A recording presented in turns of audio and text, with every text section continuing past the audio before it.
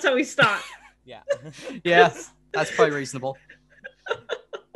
Oh, this episode was just like, oh, we spoke, like, you and me just talked about it, Mitch, but like starting off, it was like, and even that's where I started off. I was like, the only happy moment that happened was like with Din and Grogu at the beginning, and just like, yeah, I spoke about it in my reaction, just like it flashed back to all the like development like that's happened between Grogu and Din, and like it was so emotional to watch. And then the title card came up, and then everyone was like, "Oh shit's going down." Yeah, exactly. It's I wasn't expecting them to go this hard this quickly, but I guess we're into the final 3 episodes. They kind of have to. Especially like with the thumbnail for the episode, and I thought, so he goes back to Navarro to talk to Grief and Kara. Cool. It's like, no, straight to Typhon. So okay. Yeah. I was expecting that. I mean, like, seriously, I was thinking that was going to be, like, the main plot line for the next season of getting to Typhon. Yeah. I had no idea they were going to just, like... I thought that it would be, like, the final episode in the season, at least. Like, either it's, like, we're going to Typhon, or we're on Typhon, or this episode would have been the final episode. But I'm so surprised it happened so quickly, and I was just like, why? I was expecting... Like, I figured, okay, we're heading to Typhon, so some stuff's going to happen, but I wasn't expecting... just out of nowhere. It's like, oh yeah, now Boba's here. It's like, oh, okay. That was as unexpected. But yeah, the inclusion of Boba and Fennec in this episode was unexpected, but extremely welcome. Like, I was genuinely starting to agree with like what people were like, saying that Boba's might have only been in the first episode and that was it. And I was thinking, okay, he's probably not going to come back. If he does, it'll be next season. I wasn't expecting that he just turns up this episode is now going to be a major character in the next, next 2 episodes. Yeah, that's going to be interesting what they do. And I mean, there's so much stuff that they could do, especially with like Din and Boba. There's so much stuff that can be developed there as 2 Mandalorians. But it was such a shock. Like, I just didn't expect it. And again, like you and me, Alex, we spoke about it last week. We were just like, what if Boba actually doesn't come back this season? And then we were saying like maybe that the Boba Fett show's just gonna go ahead and he's not gonna be in this and stuff. But you were right on a lot of stuff for this episode, Alex. Yeah, I was thinking like come on, they've introduced Boba, like, come on, this is please be the show where please don't be the show where they just introduce a character, tease them, and then like just not do anything with them after. I was so nervous about that. Yeah. I'd say like it's one of those situations of like I was just like it's like, this is what I was hoping for. I was expecting that, it's probably actually going to be something like this, and then they delivered something like this. Yeah. Because it's like, definitely. All right, Boba's going to turn up in like one other episode. He'll be like working for Gideon or something because he's Boba Fett. He's a bad guy. But then, but like actually having him come along and be an ally as well, I thought, all right, okay, that's even cool. We didn't expect him to be an ally. All 3 of us were saying he's probably going to be like an anti-hero in this season. Maybe turn a new leaf in the next season, but he's just straight away on Din's side. So that was nice to see. It was a good surprise. I liked that. Also, tomorrow's just totally badass. Yeah. Oh, so badass. It's so cool, especially like this is, I think we mentioned that like in the first episode where he appeared, we've never seen him as Boba Fett. He's only ever done voiceover for Boba. He's never actually like played Boba. And so actually seeing him as Boba finally, they definitely delivered. Oh, definitely. And even I got chills. I wrote the quote down because I wanted to remember, but like he says, like, I'm a simple man making his way through the galaxy like my father before me, and I was like, Jesus Christ, so many chills and just throwback. Yeah, I wasn't expecting Django to just be mentioned like by name as well. Just the fact of like sort of showing Django as being like a major, like very Django as being very important, and also I did really like the touch of like it's always been like debated from stuff in Legends, stuff in canons, like was Django a Mandalorian or he just wear Mandalorian armor? And I like the very sort of thing that no, he's just same as Din. He's not a born Mandalorian, but he's been raised Mandalorian. And it's always sort of said that he's sort of always considered like a disgraced Mandalorian, Django. So I was wondering like it's either he just broke away from them, or maybe he took the creed and he broke it by taking his helmet off, and like he could have broken it, or it could just be that he just like broke away from them. But yeah, but I do like the idea that Django's the foundling, and then straight away like the Din just accepts that Boba is the rightful owner of the armor. Fennec Shand And yes, so glad that Fennec came back. I'm so glad. She's like Ming-Na Wen is such an amazing actress. So I was like, and I wanted more reoccurring like characters. So when I saw her, I was like, oh, thank God, yes. It's like, I mean, the first episode that she was in the first season, it's like, okay, all right, come on. It's like, I know she died at the end, but you don't introduce friggin' Mulan and have her killed off in the same episode. It's like, come on, she has to come back, please. Yeah, so of course they had a plan, thank God.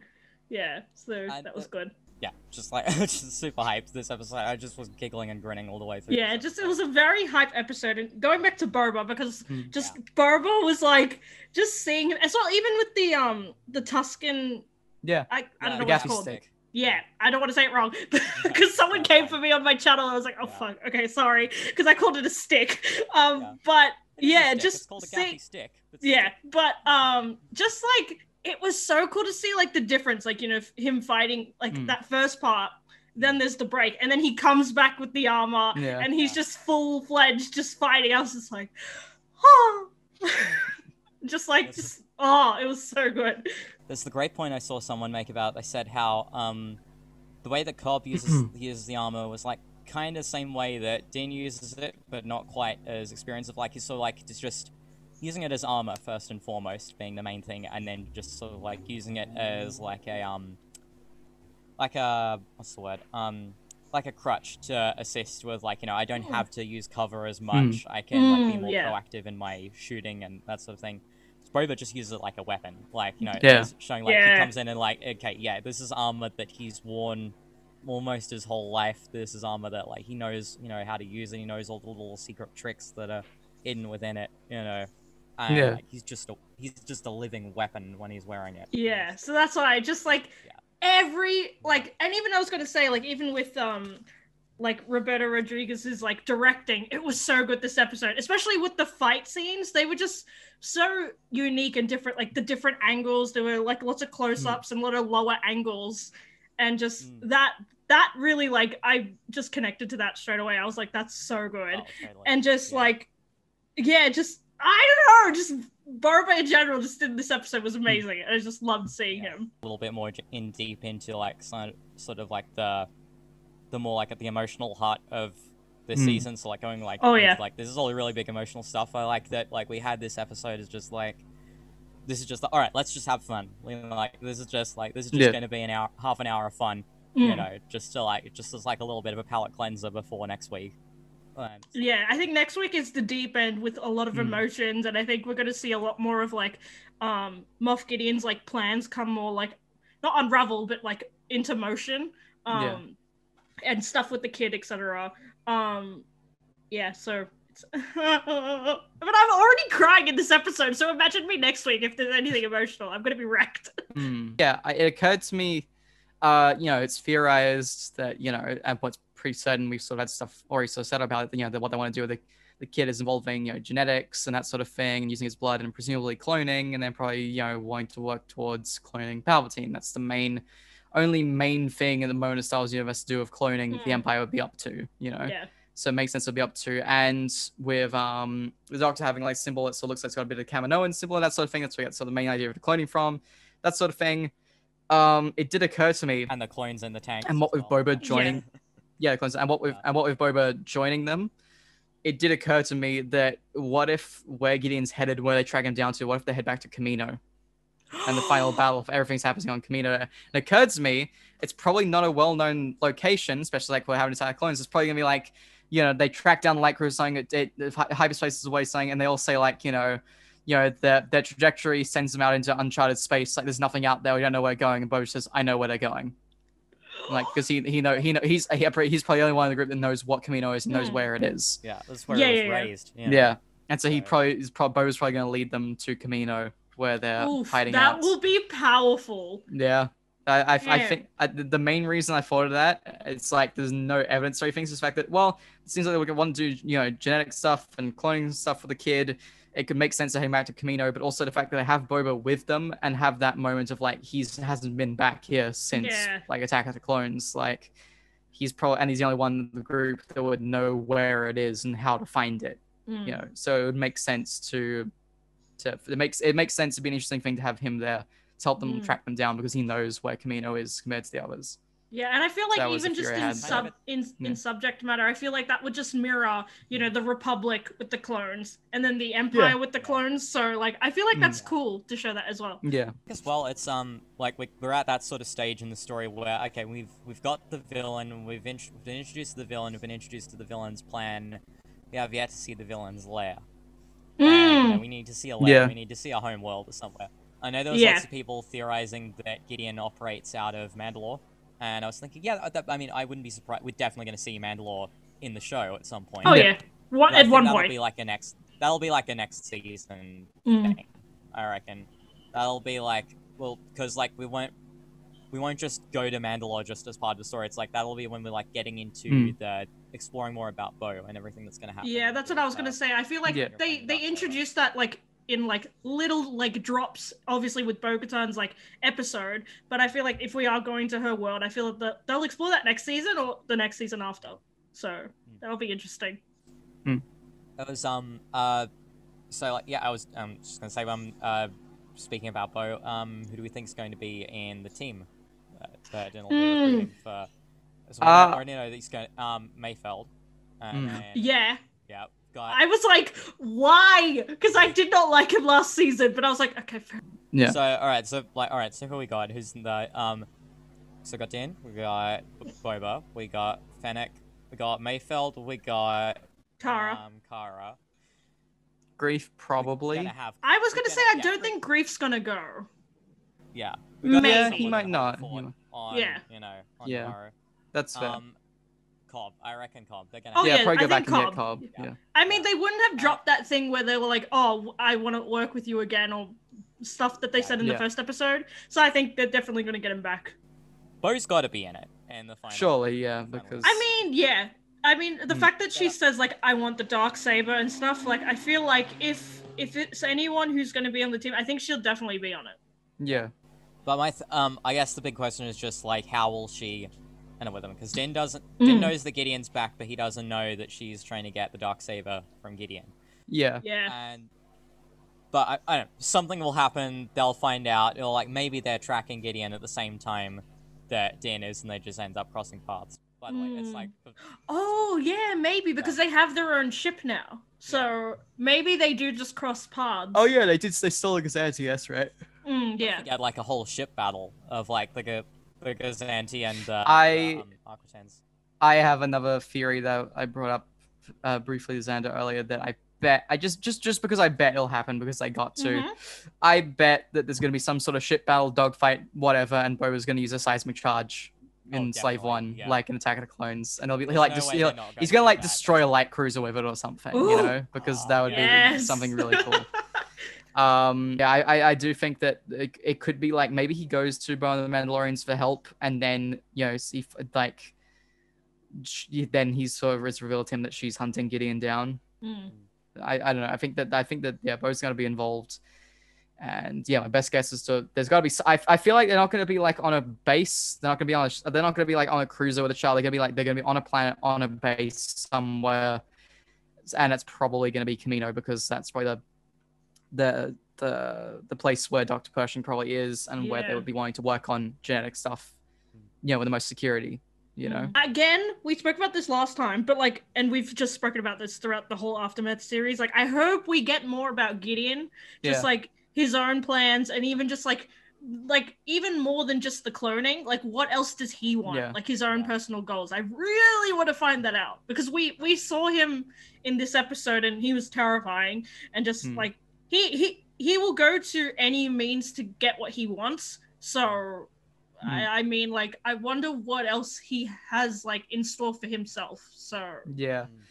I'm still holding out hope on this theory, and I would like if there's something like, you point out that there's, like, the holotable in the middle of the bridge, on the cruiser, and it's probably, like, the holotables, they tend to be used, like in Solo, there's a hologram display, and that Kira uses, they tend to be, there tends to be, like, a reason for it sort of thing. I thought, maybe something like, I would like, if there is someone he contacts, I think there's 3 options. The first option is Palpatine, but that's very unlikely. I don't think I wouldn't want Palpatine himself to appear in Mando. I like him to. He's indirectly mentions they're working on something, but he doesn't actually appear. Yeah. Another one I thought could be Richard E. Grant's character from The Rise of Skywalker, General Pride, like who was in the First Order and said he served Palpatine back in the Old Wars, something like that. If like he contacts him and he's another member of the person still working on this stuff with Palpatine,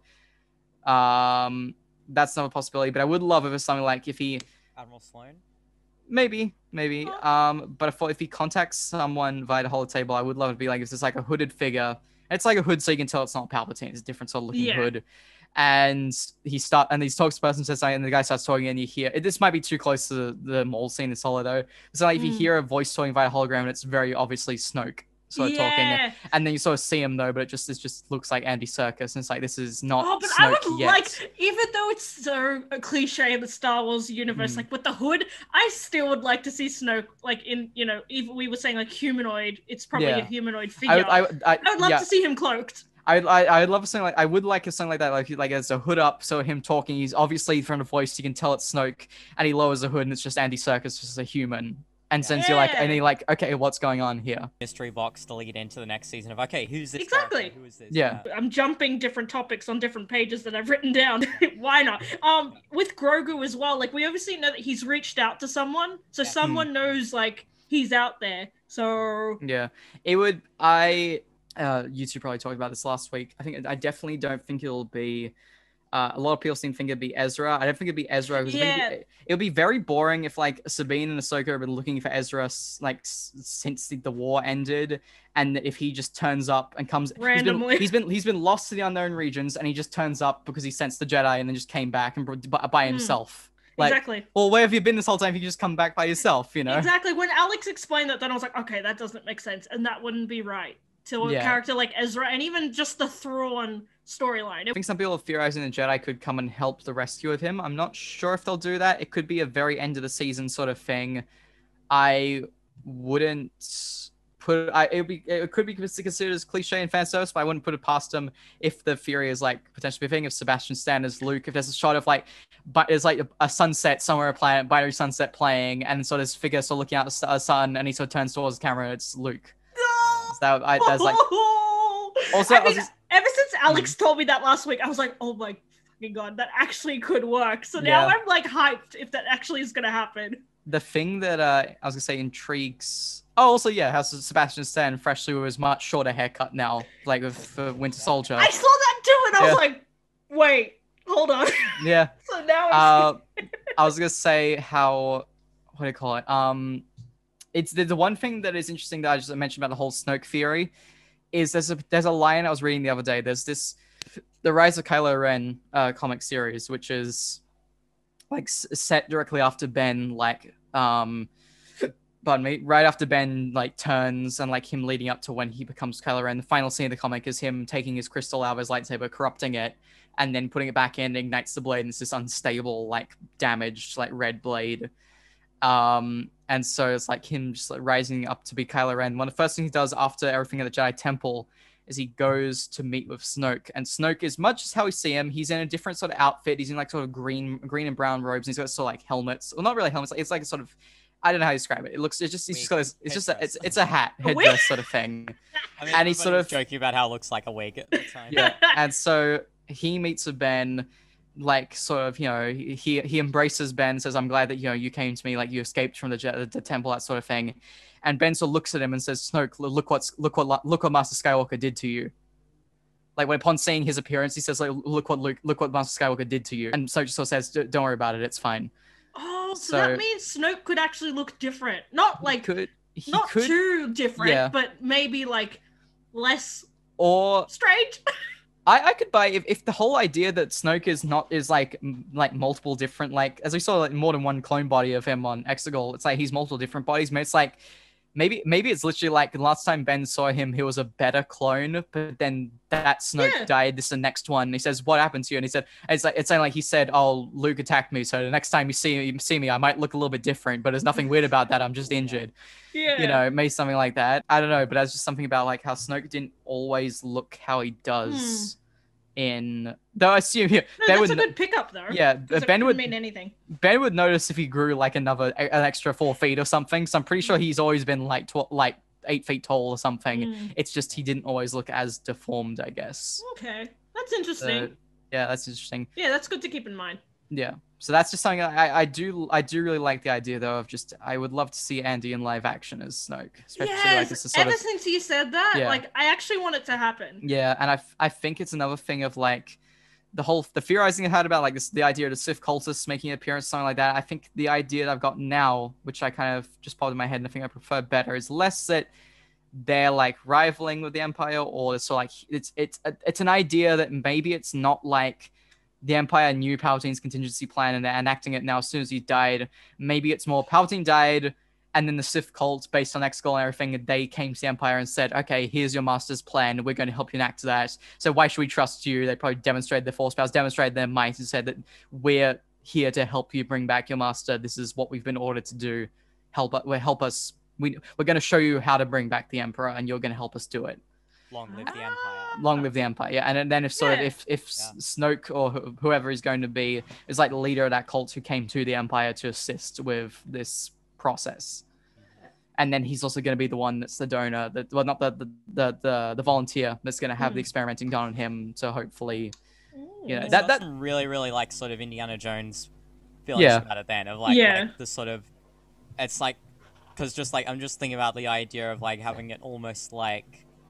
Because, I mean, like, Snoke as a person and, like, as a character and as, like, we still don't entirely know how much free will he had, how much he was, like, sort of, to what extent he was controlled by Palpatine. Yeah. And, like, even if, like, was he even, like, just, like, actually possessed by Palpatine to an extent, but just, like, without realizing that he is, like, I'd say the simplest example being, like, the post-credit scene at the end of Thor 1, where, Dr. Selvig goes and talks to Nick Fury about the Tesseract, but then you see that Loki is just there, just like echoing the words that he's then saying, and like he is his own person, but being controlled. I just imagine the idea of like this sort of lead Sith cultist who like they're trying to perform this ritual to like, okay, I'm going to be imbued with through like this Kamino and science and Imperial technology. I'm going to be imbued with the power of a force sensitive being, and then I'm going to reach out and be, and I'm going to become a vessel for the fallen master.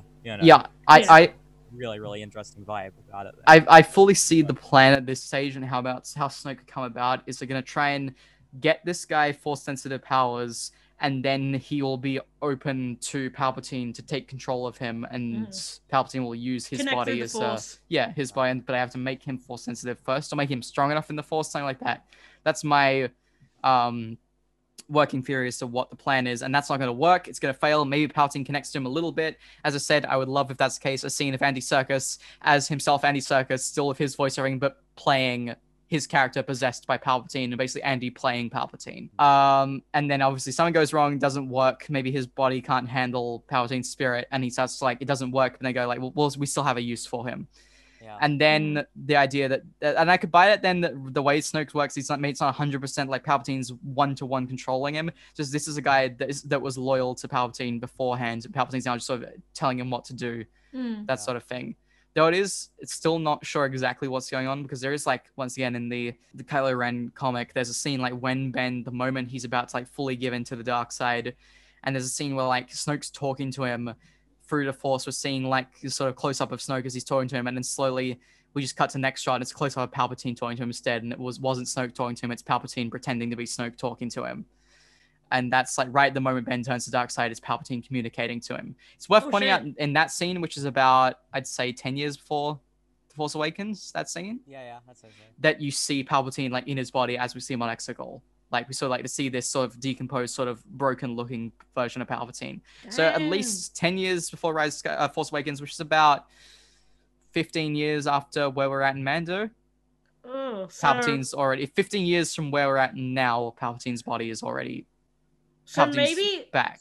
So maybe they do succeed with Snoke, but then they keep trying to make a body for Palpatine. Yeah, and then that leads to I'd say that the Snoke is the stepping point to Palpatine, but it's still not perfect. Yeah. Yeah. It's I'm very unsure about like, what's I don't know. We'll learn about it. I remember seeing lots of people We'll also find out in the Vader comics that are coming up over the next. Oh yeah. There's Vader's going to Exegol, and we're gonna. Oh yeah, you guys told me about that. Yeah. This is like just before Return of the Jedi, and Vader's going there to find out what's going on there. Yeah, and like what secrets is Palpatine up to? What's he doing here? Because I was gonna say maybe obviously David's probably working really closely with like different things together. Yeah. So obviously. Season 3 comes out next year. Obviously, probably October, the same time as this year. Yeah. So, I'm guessing we'll find out more about that next season, maybe. Yeah, I do think it'll be interesting to see like where they go with the story. I do remember like when it was teased that there's something about to do with the clones, something to do it could be Snoke, that sort of thing. And everybody talking about that, and I saw a lot of people sort of negative towards the idea and like, oh, I don't want Snoke. Don't want to connect, I don't want anything from sequel trilogy coming into Mando. Should say his own thing. And I've had the whole time now, and I sort of tried to like sort of voice this in the comments of that tweet. This like sort of thing of like, well, I mean, if there's one thing Star Wars is continually good at, it's retroactively making things good after they come out. Exactly. Like case in point. The prequels are much more enjoyable and the overall story is much better thanks to Clone Wars now. Exactly. So, that's a perfect example. Yeah, and so a lot of people sort of being negative to anything to do with sequels. Well, if there's anyone that can make the sequels better and make the overall story feel better, then it's Dave and John. And like as I said, just us. Hopefully, it all comes true because it's just us theorizing about what could happen with Snoke and Palpatine, the cloning, and the Empire never really going away and sort of staying in the shadows the whole time. Just that now already makes me feel better about like the Rise of Skywalker. And the same thing, same with me as well. Because I remember when the three of us, obviously separately, watched the movies, we were like, none of this kind of makes sense because there's no connection to the original story. There's no canon that's connecting to it. But now that like they're setting the foundation of it, and it's not even heavily, it's just like little hints that this is happening. So it's like it's obvious that like now that we understand that the Empire's it hasn't been quiet this whole time. It's been alive and well and still powerful. I feel like it just gives it more depth. And it's the same thing as you said. It's like Clone Wars to the prequel movies. It makes it 10 times better. And I feel like this is as well. But it also gives way to that other perspective, which is Din. He has no idea what's going on. He has no perspective of what the Jedi really is. Only the fact that the child is one. And obviously Ahsoka. Doesn't really understand the Force. As we saw this episode, he got thrown back like 3 times. And then again, it's like a different perspective from the perspective of the people who are being affected by the Empire and the Republic. Yeah. So I think it's really well done. Yeah, I like we had a little moment of somebody that is aware of them and knows them. I had a little moment when Boba just sees the crews, it's like, they're back. Like, exactly. Like that's the only affirmative moment we get from it. So we've had characters from animation turning up in the show with both Bo and Ahsoka. Both of them different examples of one of them being a character that's very much based on the voice actor's likeness and then having her play in the live action. And then with Ahsoka, it was like another kind of different situation of like, this is one of the most well-known and well-loved characters from like, I'd say possibly the most well-known Star Wars character that didn't originate in the films. Yeah. Probably just above Din. I'd say, Din probably, besides it, Yeah, anybody who's like loves Star Wars but hasn't only really knows the films, it's like they're probably the 2 most famous characters outside of them. But having like a character that big played by in a recast role as well, a different actor, that's like that was another big step they had to do, and like they did that. And they did it really well. Yeah. And then we also had Cobb at the start of the season, who was the first character originating from a novel to turn up. Haven't had a character from a game turn up in live action yet, but like that's just taken as given. It's like it'll literally be the character just like walks off the screen of the game into live action because it's definitely. Anyway, that's not even an issue to think about really, but they haven't had a character from a comic turn up yet. However, apparently there's someone that like may have had like a bit of insider info about some of the things they might be doing for season 3. Said that this one character, Black Kasantan, who is a Wookiee bounty hunter. Who's that? That sounds cool. He's a Wookiee bounty hunter that's like taller than Chewie with like jet black fur. Yeah. Oh. And he's got a massive scar across his face that was given to him by Obi-Wan on Tatooine. Oh my god, what if he's in the Obi-Wan show? Oh, he's probably in the Obi-Wan show. Yeah, oh, yeah. Obi-Wan show. God, yeah. Okay, never mind. That's not going to be in the Mandalorian. He's probably in the Obi-Wan show. Yeah. Because like they said he was going to be in Mando, and who knows? He could be, but he could be in the Obi-Wan as well. Because like he's old. He's in like he's around. Yeah. And he works and as you can see in that the very left side of the panel, he works with Boba a decent bit. That's Boba staying next to him. Oh wait, hold on. That's from one of the Darth Vader comics when right after A New Hope, Vader is looking for answers about who Luke is, and he knows something about this kid. Vader assists Jabba the Hutt with some stuff on Tatooine and says like, in return, you'll give me 2 of your best bounty hunters to, for personal reasons, right? Yeah. He's lied to him leading up to Empire. So that all happens, and Black Kassantan has worked with Boba and worked with Vader and is enemy of the Rebels and everything like that, and his scar is from Obi-Wan. So he could turn up in the Obi-Wan show, he could turn up in Mando. Either one would work. It would be cool seeing another either Wookiee one would work. And an antagonist Wookiee at that, Yeah, that's why an antagonist, that's so strange, but it will be so cool to see it. I want to see it now. I mean, I'm backtracking on something, but like even with Boba, I was surprised with the fact because obviously he is older and stuff, but I was so surprised when because I was thinking of the movies and he was really young and just risky and stuff, but then I was thinking if it was young Boba, and I was talking about this to someone on my Tumblr as well, if it was the younger Boba, he would have left after getting his armor. He would have just gotten on his ship and then just be gone. He would have disappeared. But instead, I was actually really surprised with the fact that he came back and he fought, and then he even went after the Dark Troopers to try and save the baby. So I was like, damn, he's matured a lot. So again, like you both said, with the fact that he might have his own series and probably is going to, I want to see what happened for him to mature so much. So I'm actually really excited for the show. You had a little theory, Xander, just also thing you pointed out that I did agree with. Pardon me, that you said was it how he probably sees a lot of Django in Mando, and was the fact that it's there's this guy who's just all he cares about is protecting basically his son and his adoptive son, that sort of thing, and that's probably that he probably reminds him of Django in that respect. Yes. Yeah. And so that's another possibility, That is, that actually is true. Oh, that's lovely of Sir. And again, I said this before, but I'm excited to see what he actually talks about to Din about his own experience with Mandalorian culture, and even just with removing the helmet, the practice that he followed, and even with this experience with the Empire and the Jedi and stuff. I'm excited to see what that reveals to Din and what Din does. In the future, because again, we did get a small development moments for Din, and obviously his culture was kind of he had a cultural shock because he realized he's not part of Mandalorian culture, he's part of a watch. So it was but I hope we get more about that in the future. Either in the next episode or future episodes. I was gonna say Din really needs to let his whole the thing, the creed, he really needs to let that shit go. He was prepared to get himself and the kid shot just because he wouldn't give this guy back his armor because it goes against the creed. And Din, seriously, it doesn't matter, now it doesn't matter, and I think he might learn that in the next 2 episodes maybe. I mean, the helmet doesn't come off. We still haven't seen Pedro yet this season, so I do think that moment needs to happen at some point. It's I think it's whether it's a contractual thing or something, it's we have to see Pedro's face at least once. Wild theory.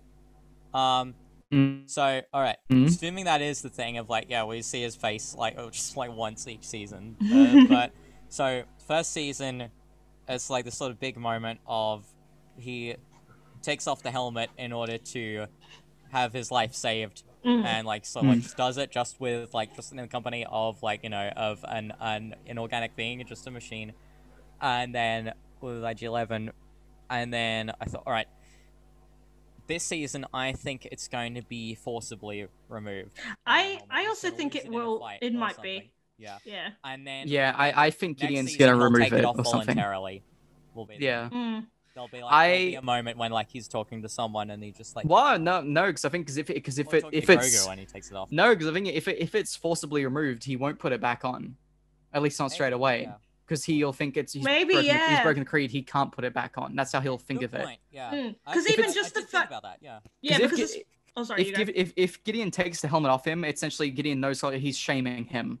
Like that's true. Yeah. It's like the way of like the sort of thing like he's shaming this. He's beating him in combat and shaming him by taking his helmet off. Now he can't put it back on, and he knows that. It's an interesting idea as well. I was just thinking like he can even take it and. Also, I was gonna say, if we are correct or anything about Darksaber cutting through Beskar, he could even take it and then cut it in half or something. Yeah. Like destroy his helmet. But like you said, it would be like a more interesting character thing if like he has the helmet, but then I do think it would be more interesting if he has the option to put it back on and he doesn't. Yeah. Have the thing of imagine like the season 3 poster releasing and of just Din standing there helmetless, and like all of the full armor still, but no helmet. If the poster if he does have his helmet off by start season 3, the poster might be something like him back turned to the camera, sort of silhouetted, and then you see like his hair, but you don't see his face. Yeah. So it's not too direct, but it's like you just see like the silhouette. Yeah.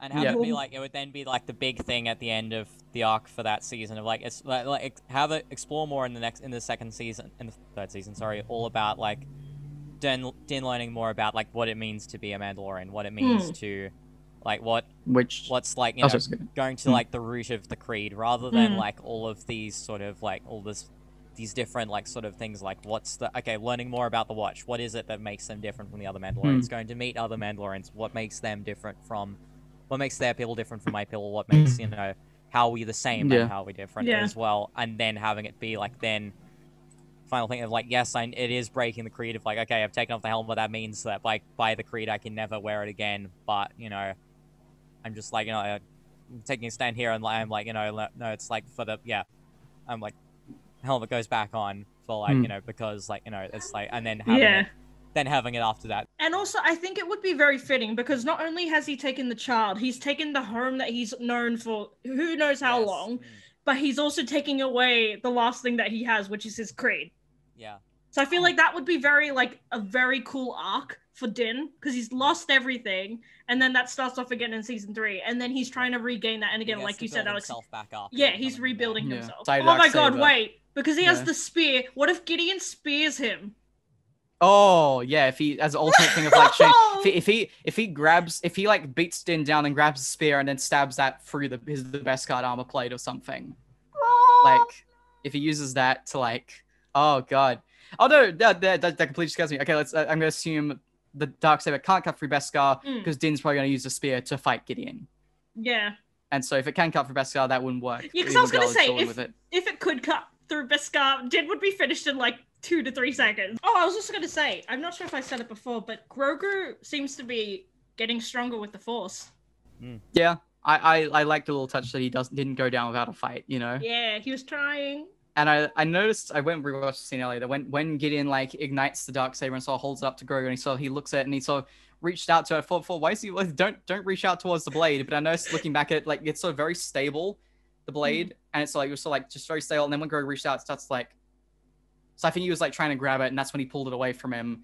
And like when he pulls it away, then Grogu like sort of reach out, and then he sort of just falls back down again. So I think he was like trying to grab it off of him or something. And then I also noticed right before they stunned him, he was like looking at Gideon and reaching like towards him, like probably trying to do something to him. And then that's when they stunned him. Yeah. So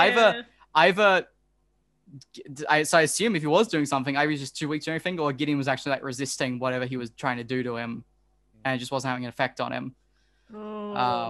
It's interesting. I think that also just casually that's the first Darksaber's first appearance this season. This season. And he just casually grabs it and ignites it, which I think 100% we're gonna get to see him use it next episode because I mean he's gonna have to use. He's gonna fight Din. There's gonna be epic lightsaber fight action in this. Exactly. Season, so. I'm excited. So predictions for next week. I think I said all of mine earlier. Yeah, I said all my thoughts as well, but like, because again, we're going in blind, so we literally have no idea what's going to happen. Apart from the fact that they're going to go and try and get that guy out of prison, Mayfield. Yeah, Mayfield. Yeah. They didn't even. I realized this week they didn't even leak the name of the episode, which is fantastic. Like last time we knew the episode was called The Jedi. We didn't even know that. We didn't know the name of the episode. This time we knew nothing. That's why everyone went in blind, actually. Like, actually, everybody had no idea what was going to happen. So, if they try and not leak anything for next week, I'll be impressed, but also I'm scared because I don't want to cry again. I feel like everybody had like all of like the different insiders and like sort of like reporters and journalists all had like their noses around. Okay, let's try and find out everything we can about this one that Ahsoka's going to be and coming up. Oh yeah. And a few things came out. The title came out. The runtime, you know, like all that sort of info came out like Monday. After the last episode.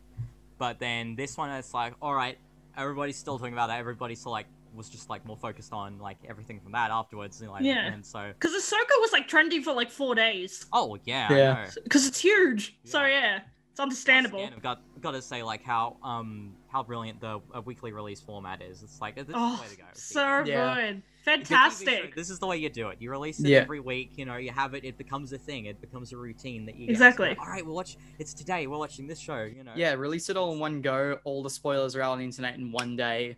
And everybody and people won't be interested in watching it. People are not interested in it within a week, and that's it. It's done. This has been going for almost 7 weeks now. Yeah. Coming up and it's trending every single week for at least 4 days. Yeah. So that's big for the show. Exactly. Yeah. And it's like and the other thing of but streaming with a weekly release as well. It's like it makes it even better for like imagine the sort of thing of like seeing this prolonged hype and like seeing like people will see like their friends talking about this show like week in week out and think, yeah, I can just like dip in and watch like all of the episodes have been released. Yeah. It's not like in time for like the next 3 or 4 episodes. Yeah, still it's not on yet. You know? It's not like it's not like a TV show where if you miss the initial release, you have to wait for a box set or something. Yeah. It's like you can just dip in straight away and start watching it and catch up. And the difference of Mando is that like that's the service you're watching it on anyway. Yeah. So like it's like it's not like you have to go out of your way to like go and find this one way to rewatch the episodes that you've missed. It's not like any extra effort than actually watching the show in the first place. Yeah. So that's what makes it work so well. I feel. But it's like it's working so well though. So it's like, and even the fact with no teasers, like again, like we say this every week with the teaser thing, because it's just like it's still so shocking that the Star Wars isn't releasing anything for this show. It's just so cool, and it's just like it's just leaving us with a blank slate and a canvas, and it's just like when we get to the episode, you watch it and there it is. Like you don't have any spoilers or anything. It's just there. So exactly. It's like a really good what's the word? It's kind of a really good statement against the over marketing of some shows. Because like some shows and some films can like go a bit overboard in sort of releasing info to generate hype. And we spoke about this in the second or third episode. I think it was when Bo turned up and we were talking about the trailer for Mandalorian. It was like there was nothing. It was like none of this shit was in there, and yet like we're coming in here and we're enjoying this season so much because they held that information back. Yeah. So it's like, give us a shitty trailer, give us a good show. It's a mystery box. They gave us something to think about and to theorize about. They showed Sasha there and we were thinking, okay, so who's she? Who's she? She seems important. Who is she? Yeah. Yeah. They set it up specifically to make everybody think about that because they know that people will. Yeah. And then, but she's just a deflect. She's just like, actually no. Exactly. Everyone. So good. Lots of people. The trailer came out. Everyone's just like, oh, it just looks the same as last season. Doesn't look like it's doing anything special. Look kind of boring. And it's like, obviously, I guess same thing that John and Dave would have thought. And it's like, it's the important thing. It doesn't matter what people think about the trailer because once the first episode goes live, word of mouth will get people watching it. Exactly. And the fact that Boba was in the first episode, everyone was like, what? So, and it's exactly. Like, people like it's the trailer can be boring. It can be boring. It doesn't matter as long as they say the show will be here. Come watch. And if people go, oh, it doesn't look that interesting, but then they'll have all their friends know, no, seriously, go and watch it. Go and watch it. Exactly. Word of mouth. Exactly. That's the thing. I feel like it's the other thing that benefits like streaming with a week release format is like premiere viewer numbers don't matter. Really. Yeah, that's the thing. TV show. It's like 2 people could watch it on the day it releases, and then. But then if they tell their friends, it's like, it's not that. It's like the aggregate viewers that you just look at the Twitter feed every week. And then you see, Mandalorian, Boba, Yeah. You see it. It's there. You don't need numbers to know that it's a good show. And I think I will say this. I think they probably learned their lesson from maybe the movies, like with the way the trailers were represented and stuff, and maybe like the different spoilers that were possibly being shown.